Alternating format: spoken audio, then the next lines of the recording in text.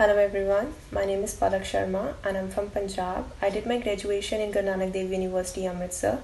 I just had my IBS interview, which was very nice and carried online this year. Initially, we have selection briefing process, then after that presentation and PI. Presentation was held in 4 to 5 minutes and then PI. It was very smooth. Panelists were asked about yourself and current situation, current affairs. They'll ask about me, Ukraine, Russian crisis, and it was all pretty much good. So yeah, thank you.